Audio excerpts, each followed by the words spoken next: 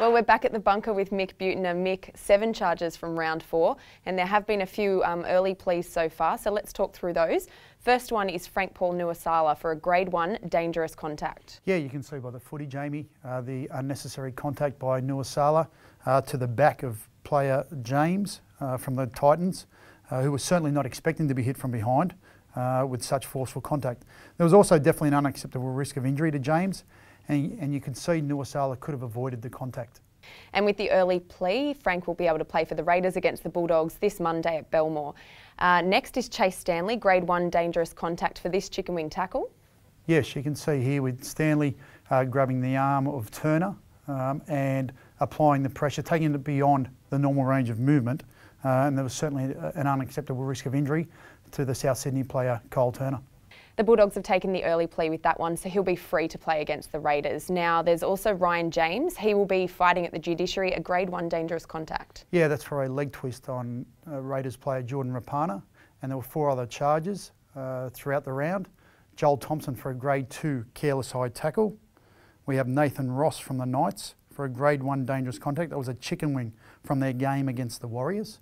Parramatta's Manu Mahu with a Grade 1 dangerous contact for his crusher tackle in the game against the West Tigers. Now he's looking at 2 weeks either way, unless of course found not guilty at judiciary.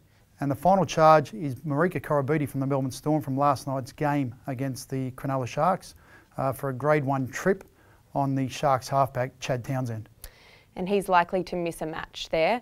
As mentioned, those 4 players, they haven't entered pleas yet, so we can't talk too much about those. But there was a concerning act out of round 4. Can we talk through that one? Yeah, Josh McGuire from the Brisbane Broncos. It was a concerning act in relation to his lashing out in the play the ball with his upper arm tricep area, which made contact to the head of Rory Kostjason, who was involved in the tackle. So the concerning part of this incident is the potential for injury to Kostjason. And obviously if the contact had been made with the elbow, then this could well have led to a charge.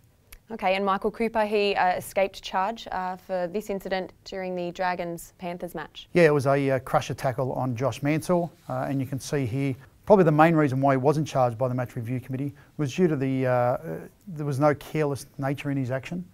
Just the speed of which the incident took place just meant that there wasn't a lot he could do here, and whilst there was flexion to the head or neck area, we didn't deem his actions careless, so no charge applicable for Michael Cooper.